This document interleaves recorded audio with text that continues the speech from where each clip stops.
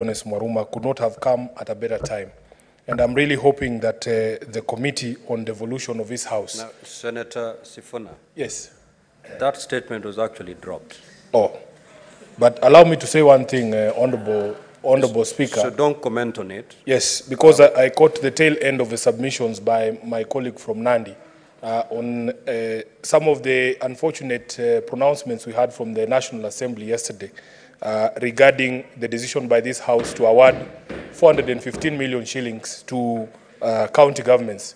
Honorable Speaker, I think there are things that we as a House have to make very clear. Number one, when we ask for more resources to be devolved to county governments, it's not to take away from the CDF or the National Affirmative Action Fund in the National Assembly.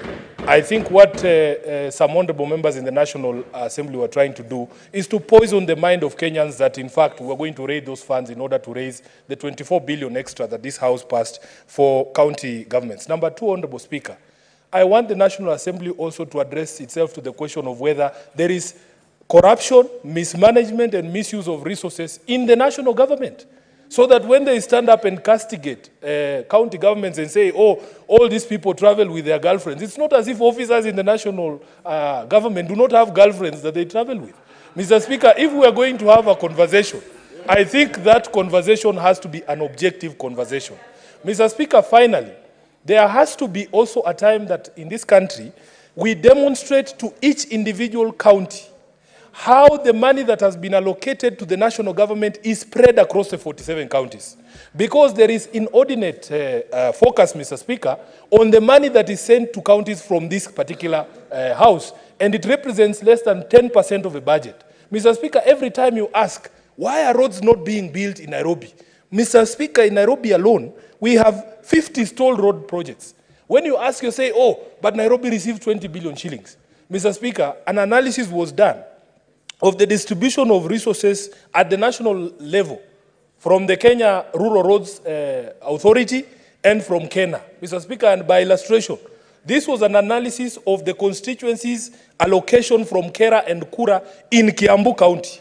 And we will not be surprised that the person who was castigating Senate yesterday, the Honorable Kimani Ichung'wah, the Member of Parliament for Kikuyu, Mr. Speaker, out of the money that is allocated, 350 million shillings allocated to Kiambu County and Akura, 220 million shillings has somehow found its way to Kikuyu constituency from where this Member of Parliament comes from. Mr. Speaker, 94% of the money under Kera is utilized in Kikuyu constituency alone, 1.45 billion shillings, Mr. Speaker. And if you ask Honorable Ichung'wah to add money to the counties, Nairobi alone, Mr. Speaker, the bill for electricity that is owed to Kenya Power is 1.5 billion shillings, Mr. Speaker. So that the money that Ichung'wah receives is enough to pay our electricity bills here. Senator Gloria, what is your point of order? Thank you, Mr. Speaker. I am aware we are discussing county issues, but Mr. Speaker, we still have to be guided by our standing orders. And they are very clear about discussing any other member of, a member of parliament, either from the Senate, Mr. Speaker, or from here. And imputing improper motive, Mr. Speaker. Mr. Speaker, and I understand, Mr. Speaker, order, allow me. Honorable, order, Senator Faki, order. Mr. Proceed. Speaker, protect me. I'm just saying, I understand that we are trying to highlight on the issues of devolution, Mr. Speaker. But can the Honorable Senator of Nairobi try and make his point without discussing another member of parliament who is actually not in the House, Mr. Speaker? That is my point of order. Senator Gloria, which standing order has been violated? Mr. Speaker, on, I think it's 98, Mr. Speaker. Mr. Speaker, just allow me, because I know that this is how we are used to sitting me down. There is even content 101, Mr. Speaker, contents of speech.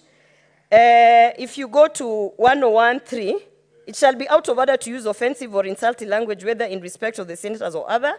Now, 4, no senator shall impute improper motive to any other senator or to a member of National Assembly, except upon a specific and substantive motion, of which at least 3 days' notice has to be given, calling in question the conduct of that senator or member of parliament. Mr. Speaker, if we want to discuss about the honorable member of parliament, Kimani Ichung'wah, Mr. Speaker, Sifuna should just bring a substantive motion and we can discuss his budget of his constituency and whether he's using his money or not. Mr. Speaker, Kimani Ichung'wah is not in the house today, so let Sifuna limit his elaborations and discussions to devolution and whatever is. We're leaving out Kimani Ichung'wah from this situation. Thank you. Order, honorable senators. The Senator for Nairobi, as you make your intervention, kindly adhere to that standing order. Do not impute any improper motive on either your honorable colleague senators or a member of parliament. So kindly proceed as advised. I am well guided, Honorable Speaker, but I was thinking that colleagues in this House would be more defensive of the decisions of this House because yesterday the entire Senate was being discussed, Honorable Speaker. And in fact, Mr. Speaker, Order, honorable senator. Mr. Speaker, this is an extract of an analysis of the road allocations by those 2 national government entities in Kiambu County as a demonstration. Senator Gloria. Mr. Speaker, you must protect me from people who think that by rising on points of order against me, I'm going to make them famous. Because I see them sharing on social media that Sifuna and so are in an exchange. You will have to find your own fame by the quality of debate you bring to this floor. Mr. Speaker, let me conclude. Let me conclude by saying, this, Mr. Speaker, to conclude. That the discussion about allocation of resources, about the needs of the county governments and the challenges to devolution have to be had in a sober space and with context, Mr. Speaker, because as I was explaining to you before the point of order, 1.4 billion shillings, Mr. Speaker, is the amount of money that we require as Nairobi to pay off all our debts at Kenya Power so that all these members who come to Nairobi from those rural constituencies can continue to enjoy those services that the city provides. So when people come here and castigate decisions of the Senate, Mr. Speaker, and attack devolution on the basis of malpractices here and there, yet those similar malpractices are actually present even in the national government. And I will be hoping, Speaker, as I conclude, that when this House puts together its mediation team, they will send serious senators to the mediation team who will not go there to try and defend Kimani Ichung'wah. I thank you, Mr. Speaker. Order, honorable senators. Before I ask the clerk to call the next order, I have this message to pass. Honorable senators, I wish to report to the Senate that I have, pursuant to Standing Order 46.3, received the following message from the Speaker of the National Assembly regarding the decision of the National Assembly on the Senate amendments to the Division of Revenue Bill, National Assembly Bills number 14 of 2024. The message dated Tuesday, 14th of May, 2024, was received in the office of the Clerk of the Senate on the same date. Now, pursuant to Standing Order 46.4, I now report the message. Pursuant to the provisions of Standing Order 41.1 and 148B of the National Assembly Standing Orders, I hereby convey the following message from the National Assembly. Whereas on Wednesday, 20th of March, 2024, the National Assembly passed the Division of Revenue Bill, National Assembly Bill number 14 of 2024, and thereafter referred the bill to the Senate for consideration in accordance with Article 110(4) of the Constitution. And whereas on Thursday, the 2nd of May 2024, the Senate considered and passed the said bill with amendments and referred it back to the National Assembly for concurrence. Further, whereas on Monday, 13th May of 2024, the National Assembly considered and rejected the Senate amendments to the bill, thereby committing it to a mediation committee in accordance with the provisions of Article 112(2) of the Constitution. Now, therefore, in accordance with the provisions of Article 112 of the Constitution and Standing Orders 41.1 and 148B of the National Assembly Standing Orders, I hereby convey the said decision of the National Assembly to the Senate and seek the appointment of 9 senators to a mediation committee to consider the bill in accordance with Article 113 of the Constitution. Honorable Senators, consequent to the said decision, the Speaker of the National Assembly appointed the following members of the National Assembly to the Mediation Committee to consider the bill in accordance with Article 113 of the Constitution. The Honorable Ndini Nyoro, MP, the Honorable Mary Emai, MP, the Honorable David Ochieng, MP, the Honorable Nyakundi Mokaya, MP, the Honorable Samuel Moroto, MP, the Honorable Samuel Atandi, MP, the Honorable Naisula Lesuda, MP, the Honorable Dr. Makali Mulu, MP, and the Honorable Ali Wario Guyo, MP.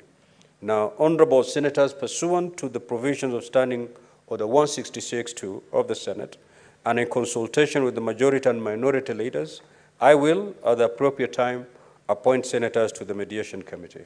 I thank you. Next order. Next order, Clerk. You don't comment on messages, Senator for Nyandarua.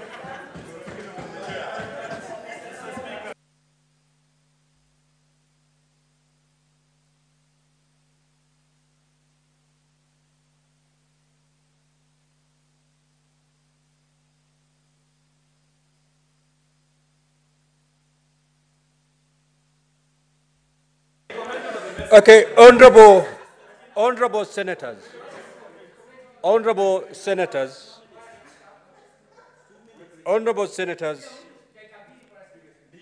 I will, with the limited powers given to me under Standing Order 1 of the Senate Standing Orders, I will allow limited comments on that message. 3 from the majority side and 3 from the minority side. Yes. Each speaking for 3 minutes. Yes. Senator Fonandi. Mr. Speaker, let me go here so that it is captured. Mr. Speaker, thank you very much. Mr. Speaker, I want to repeat. The reason as the majority side we supported an increment of 24 billion to 415 billion is to ensure there is equitable and equality in terms of development across the country. Mr. Speaker, it is a shaming. It is unfortunate that members of National Assembly, without running afoul of Standing Order 101, yesterday misled the country by saying we were removing CDF, Sijui Kera money. How, Mr. Speaker? And I'm wondering how can they mislead the whole country? In fact, he asked, Mr. Speaker, asking for 415 billion, Mr. Speaker. It's being modest, considering the budget of the country is 4 trillion. Mr. Speaker, in fact, the National Assembly must blame himself because the latest audited account, Mr. Speaker, is them who have taken behind. It will become a hard, Mr. Speaker. Mr. Speaker, I want to ask. In fact, I'm donating myself for free to be part of mediation so that I can fix them, Mr. Speaker, at the floor of the House, Mr. Speaker. Because as Bob Marley said before he died at 36 years old, Mr. Speaker, in 1981, more fire, Mr. Speaker, he said there is much too honest in terms of running a society, Mr. Speaker. I want to challenge, and I know the National Assembly, Mr. Speaker, let us allow counties have for 15 billion. Let us develop our counties, Mr. Speaker. Even if there are corruption, let us fight corruption, but give money to counties for development, Mr. Speaker. Senator Kajwang. Mr. Speaker, the nation must know that revenue is divided in Parliament. It is not divided at IBEC, it is not divided in Karen, it is not divided in private residences. And Mr. Speaker, I am very proud of this Senate, and more so the chair of the Finance Committee and the members of the Finance Committee, for standing up for county governments and for reasserting the role of Senate as a house that divides and allocates revenue. Mr. Speaker, when we set up that mediation committee, I hope we will put in men and women senators with spine, because in the 11th Parliament, we had mediation every year. In the 12th Parliament, we had mediation 3 out of 5 years. Mr. Speaker. Senator Kajwang, are you implying that we have senators without spine? Yes. Proceed. Mr. Speaker, we have a lot of senators with spine, not all of them. But, Mr. Speaker, I hope that the mediation committee will stand firm for the Senate, and they will not be intimidated by political party and partisan politics. This is about county governments. This is not about Kenya Kwanza. This is not about Azimio. And we hope that the way we stood up when you are coming up with a formula for revenue allocation, that this Senate will stand up to be counted. Where the Council of Governors failed at IBEC, where the National Assembly is failing county governments, that the Senate will be the house that lives up to defend and protect the interests of counties and their governments. And to the members of the National Assembly, when this money goes to counties, really, this money goes to constituencies. What we have seen of CDF, of course, there are some things on the ground we have seen, but we have also seen the cars in the parking lot coming from CDF. Let us be honest. You cannot be pointing fingers at governors and also not looking at what the rot and the problems that we have seen in allocation and distribution of the resources that should go to CDF. Mr. Speaker, the Supreme Court said that this House must be involved in decisions to do with the NGCDF, with the NGAF. And, Mr. Speaker, we look forward to the day that that legislative proposal will be brought before the Senate, because the Senate will do the right thing and make sure that we respect the two levels of government in this country, national and county governments. Those are the two levels of government in the Constitution. Those other creatures were of the past Constitution. Mr. Speaker, the Senate is going to do the right thing, and the men and women in that mediation committee, please do not do what they did with Linturi. Shame on them. Shame. Senator Methu. Honorable Speaker, we watched with great disappointment yesterday, Honorable Speaker, as our colleagues were misleading the nation. And Honorable Speaker, there is something that we would want to demonstrate that was not demonstrated at the National Assembly yesterday. When they proposed that counties get 395 billion, 391 billion, how much had they gotten last year? They had gotten 385 billion, an addition of just 6 billion. What is the growth in the national budget? If the growth in the national budget is over 400 billion, how do you send 6 billion to the counties, Honorable Speaker? Honorable Speaker, we cannot purport to keep telling governors, we want you to employ more doctors, we want you to employ more nurses, we want you to employ more ECD teachers, Honorable Speaker. And Honorable Speaker, we are not sending money is there. Where do you expect these governors to work from, Honorable Speaker? Number two, Honorable Speaker, there has not and there shall never be a competition between devolution and CDF, Honorable Speaker. If anything, the courts have pronounced themselves on the position of CDF, Honorable Speaker. For CDF to be constitutional, it has to come to this House, Honorable Speaker, so that we shall also make our voice known, Honorable Speaker. This argument cannot be one-sided, Honorable Speaker. That honorable members of the National Assembly, Honorable Speaker, are the umpires and they are the judges of who is working, who is not working. Where have you gotten approval that what is working is only NGCDF and GAV, Honorable Speaker, and devolution is not working, Honorable Speaker? Honorable Speaker, Honorable Speaker, we want medicine in our hospitals, Honorable Speaker. I sit in the Public Accounts Committee, Honorable Speaker. We are saying that we want counties to improve in services, in service delivery, Honorable Speaker. Much of the functions that we are saying should be pushed to the county government. If we push services to the county government without resources, how are they expected to offer these services, Honorable Speaker? Finally, they say when you want to kill a dog, you give it a bad name. Now, devolution is being killed because of a malpractice here, another malpractice there, another malpractice there. Honorable Speaker, Honorable Senator Kajwang and I sit in a committee called Public Accounts Committee. We have seen governors who have gotten unqualified audit opinions, Honorable Speaker. It is to mean that devolution is working in some counties, Honorable Speaker. If governors are not working, if devolution is not working, it is in your county and you have the ability to elect a governor that is working, Honorable Speaker. We cannot kill devolution because we have a bad governor, we have a raw governor somewhere, Honorable Speaker. We cannot, Honorable Speaker, we had a member of parliament is complaining that a governor is disrupting. Your time is up, Senator Ledama Olekina. Thank you, Mr. Speaker. Mr. Speaker, it's time for us to reason, and to reason well like a house that unites the whole country. This is a time when I'm pleading to my colleagues from the other side of the aisle. Let us just not make noise today, but actually let it be actionable. This is the only opportunity we have. This is the only opportunity we have. Order. You know, I'd rather speak, I'd rather tell Senator you what is on my mind. Senator Ledama. Order, Senator Fernandi. I don't need your assistance to bring order to this House. Mr. Speaker. Senator Ledama, you started very well. Please, there is no side or there is no honorable senator who has made any noise. Because if you made any noise, I would have thrown them out. Kindly use parliamentary language. You are doing well so far. Proceed. Mr. Speaker, you know, the time for reckoning will come. And you know, and I want to be proven wrong on that time.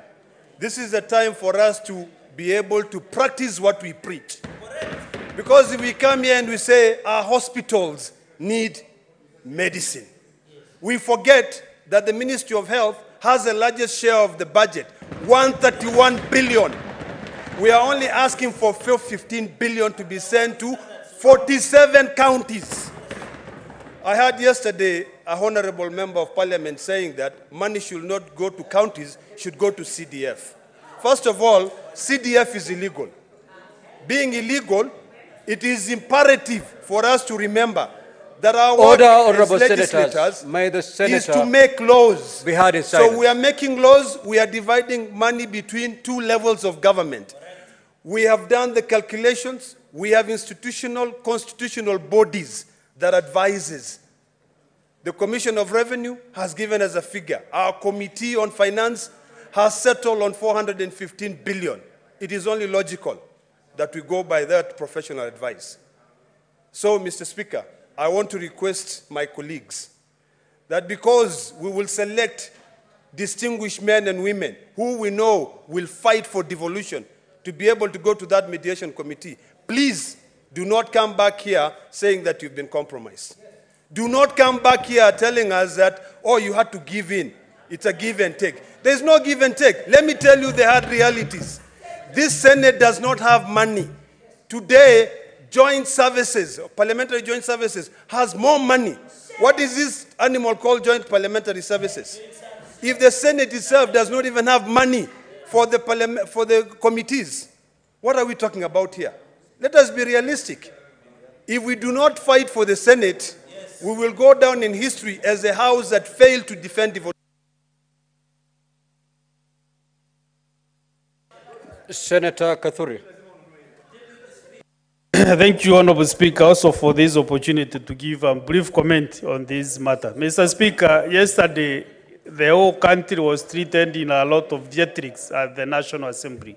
It was very shameful to misdirect the country that whatever money that you are requesting for devolution to 415 will come from NGCDF, GAV, the mechanical transfer fund. Mr. Speaker, it was very misleading, especially even from the chairman of the budget committee and the majority leader. Mr. Speaker, you know when we request money for devolution to the counties, all our fathers, our grandmothers, our children, our brothers and sisters are domiciled in the counties.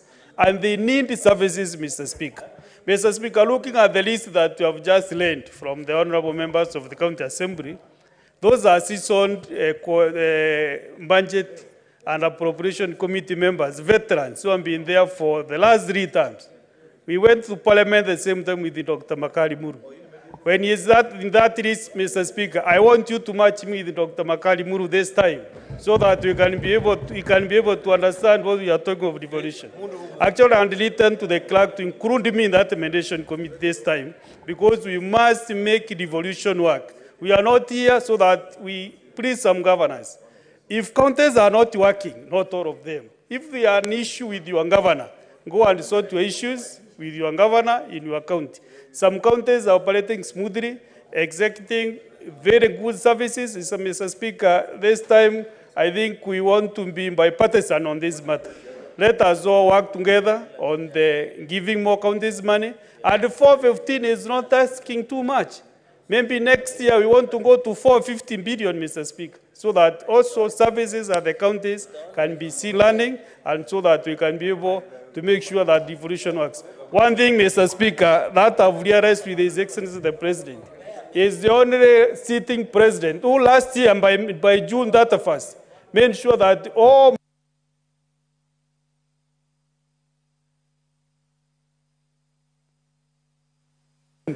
monies will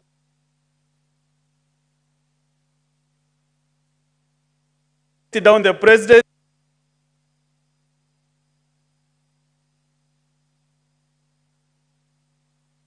Senator Faki.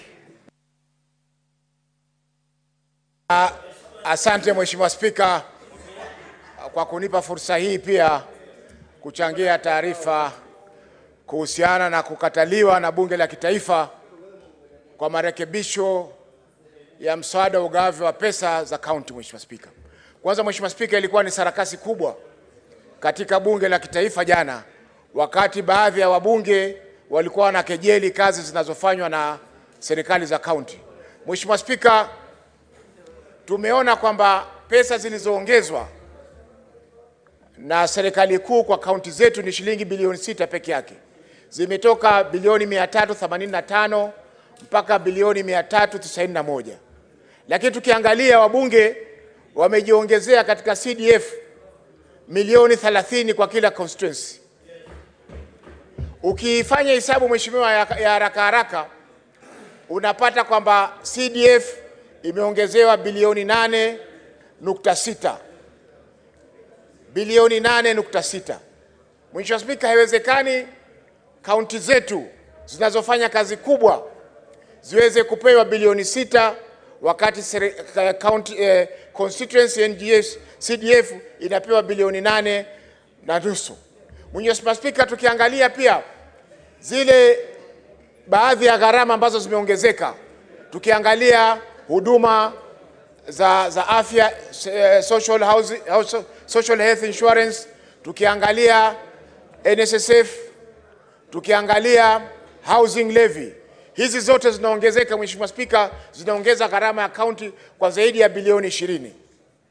Kwa hiyo Mheshimiwa Spika, haiwezekani sisi kama bunge la Senate ambao ndio tunalinda ugatuzi tuweze kuambiwa kwamba kaunti zetu hazifanyi kazi. Kila kaunti Mheshimiwa Spika inafanya kazi. Kama kaunti yako haifanyi kazi, ni wewe na gavana wako. Kama Kiambu haifanyi kazi, ni wao na Wamatangi, gavana wa Matangi. Kama Murang'a haifanyi kazi, ni wao na Kang'ata. Kama Meru haifanyi kazi, ni wao na Kawira. Lakini wasiweze, kwa sababu kama Kisii haifanyi kazi, ni Uroba na Simba Arati. Kwa hiyo Mheshimiwa Spika, kila soko Mheshimiwa Spika, katika sokoni Mheshimiwa Spika, ukinunua tomato kuna nyingine ni mbovu, nyingine ni nzima. Na ndio hivyo hivyo katika ugatuzi, na ndio hivyo hivyo katika CDF. Kuna wananchi ambao wanalia katika CDF yao hawapati huduma zozote, lakini pesa kila mwaka zinakwenda katika CDF hili. Kwa hiyo na wasii wenzangu ambao tutachaguliwa katika Senator Alexander Mundege.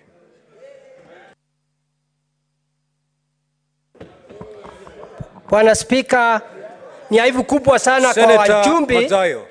Bwana Spika, Senator Mundege, just hold it. Senator Mazayo, you've just crossed to the aisle. You have crossed. And you're not supposed to come in between the senator who is speaking and the chair.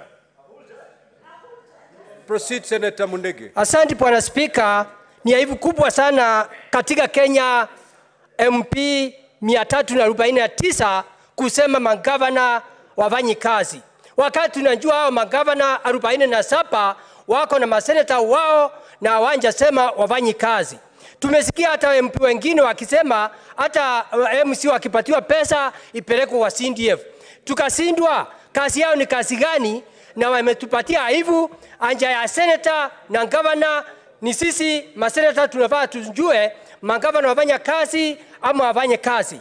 Kwa hivyo naomba wale watu tutachagua wakienda pale kuzungumzia ukatuzi wa counties na kutetea magavana ambayo wako na shinda ya mambo ya pending bill na wage bill, wao wamejikakamua kabisa wasiweze kuletwa down na hao watu, kwa sababu ni kitu ya aibu sana kama MP afanye kazi afai kusema gavana afanye kazi. Hiyo ni kitu ya aibu. Kwa hivyo Bwana Spika, mimi naunga mkono wale watu wataenda kutetea sisi, wewe na usunjaa, lakini watuletee pesa, kwa sababu tunajua mwaka uliopita tuliopatia magavana pesa haikutosha na ikafanya mpaka county haijafanya ile kazi ya ukatuzi tunataka. Mambo ya county ni mambo ya hospitali, ni mambo ya maji, ni mambo ya kusaidia watu masinani kona sote. Kwa hivyo mimi naunga mkono wale watu wataenda kutetea sisi, waende kama ni nyumba ya juu na wasiletwe down na wale ma-MP ambaye ni watu wanataka kula pesa. Wamepatiwa pesa, kila county, kila MP ako na pesa milioni 150 na pesa ya barabara kila MP milioni 50, na tujui hiyo pesa inafanya kazi gani, kwa sababu kazi yao ni ya kupeana mambo ya shule, hii hatukatai, na hiyo ingine ni ya kujengea NDC manyumba zao. Kwa hivyo ni aibu kubwa sana, ile pesa inaenda kusaidia mwananchi ambaye amelipa ushuru, halafu ndio MP anasema gavana afanye kazi. Ni kitu ya aibu. Nataka kuambia ma-MP wote, MP hakuna yoyote anavaa kuonesha gavana Kindore angesema ni sisi maseneta tunavaa tufanye hiyo kazi. Asante, naunga mkono Bwana Senator. Order, honorable senators. Senator Eddie Okech.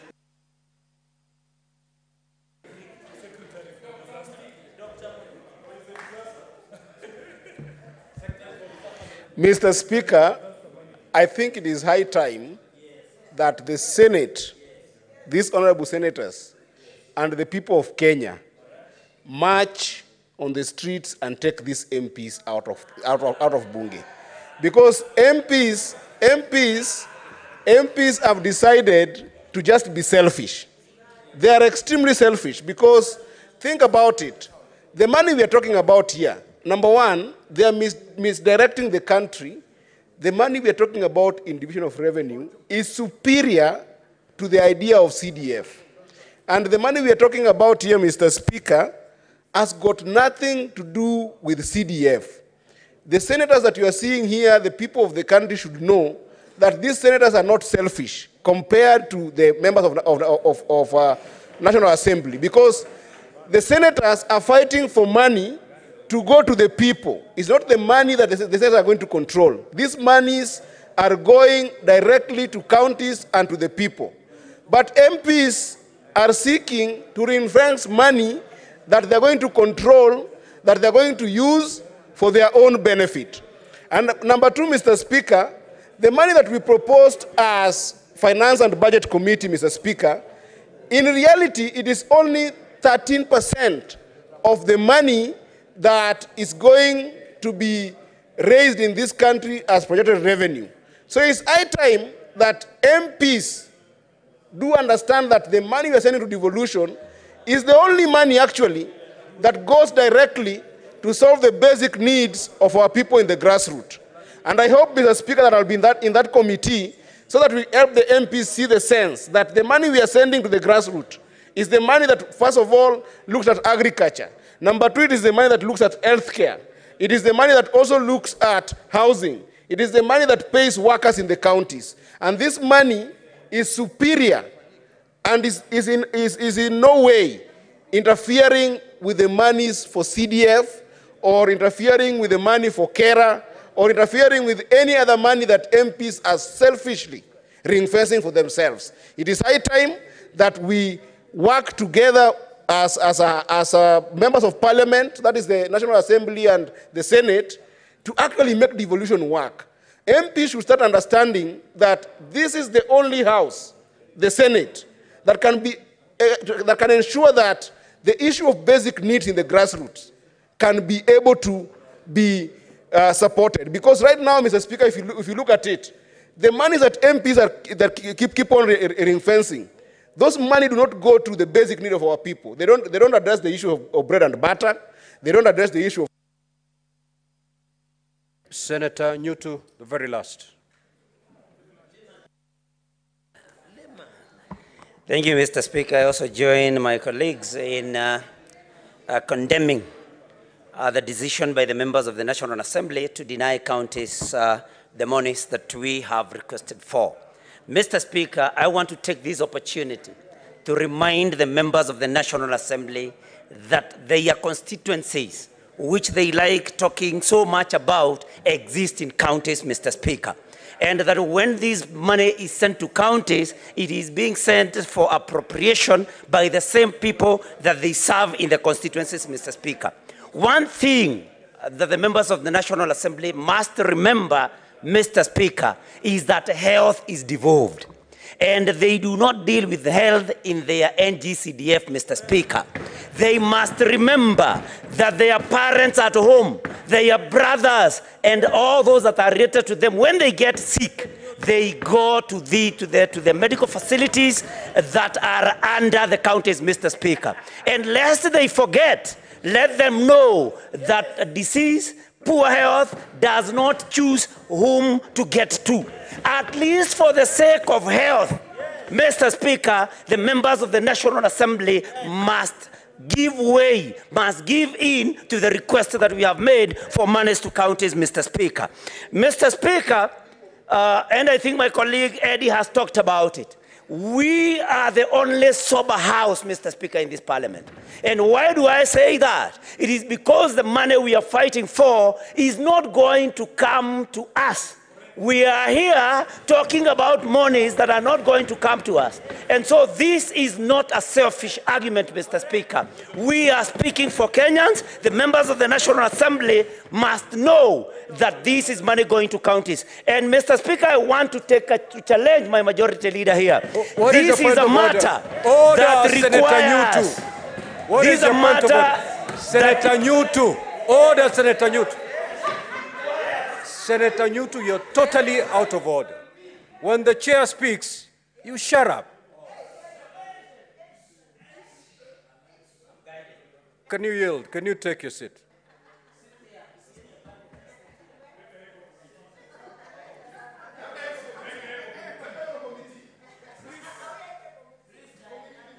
Can you give the microphone to the majority leader, please? Thank you, Mr. Speaker. I know this is a very emotive issue. And for those of us that have been around this roundabout for a while, we know a few things about how to win and how to lose this battle.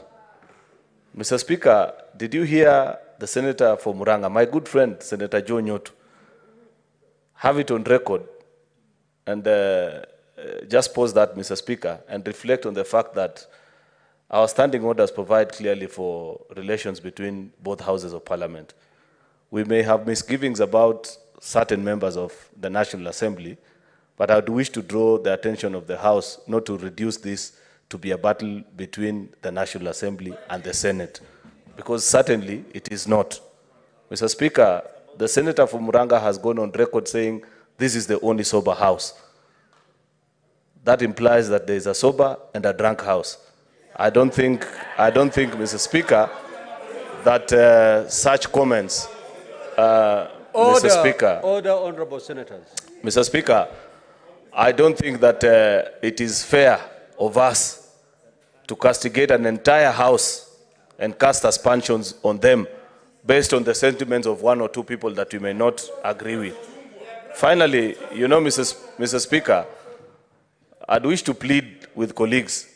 I know this is very exciting. I see Senator Sifuna is very happy about this and the rest.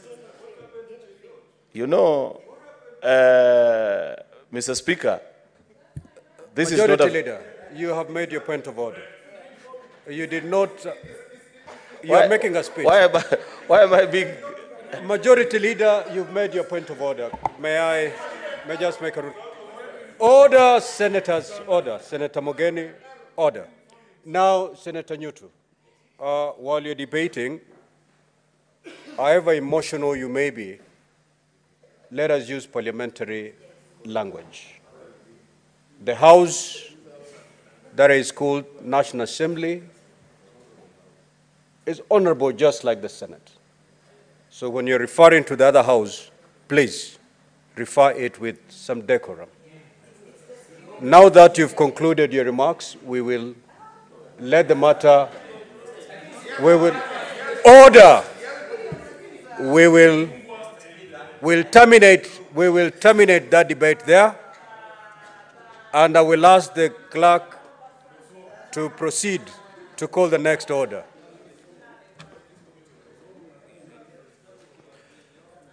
Before the clerk calls the next order, honorable senators, allow me to invoke Standing Order 45-2 to rearrange the sequence of today's order paper for the convenience of the House. We will move to handle Order 12 and thereafter resume normal flow of business as contained in today's order paper.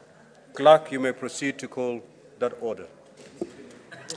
Order number 12, Committee of the Whole, the Gambling Control Bill, National Assembly Bills number 70 of 2023.